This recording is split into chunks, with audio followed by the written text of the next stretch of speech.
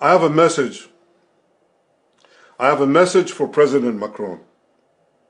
Today, Israel is defending itself on 7 fronts against the enemies of civilization. We're fighting in Gaza against Hamas, those savages who murdered, raped, beheaded, and burned our people on October 7th.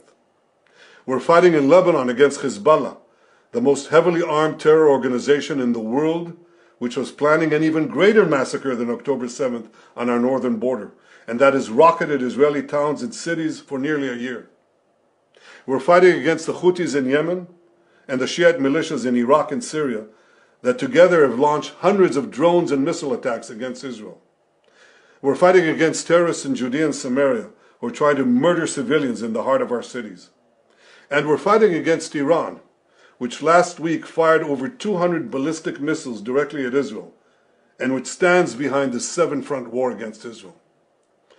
As Israel fights the forces of barbarism led by Iran, all civilized countries should be standing firmly by Israel's side.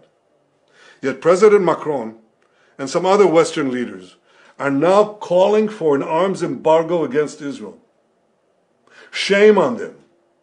Is Iran imposing an arms embargo on Hezbollah, on the Houthis, on Hamas, and on its other proxies?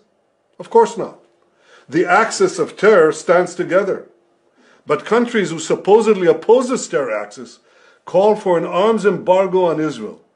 What a disgrace. Well, let me tell you this. Israel will win with or without their support. But their shame will continue long after the war is won. For in defending ourselves against this barbarism, Israel is defending civilizations against those who seek to impose a dark age of fanaticism on all of us. Rest assured, Israel will fight until the battle is won, for our sake and for the sake of the peace and security of the entire world.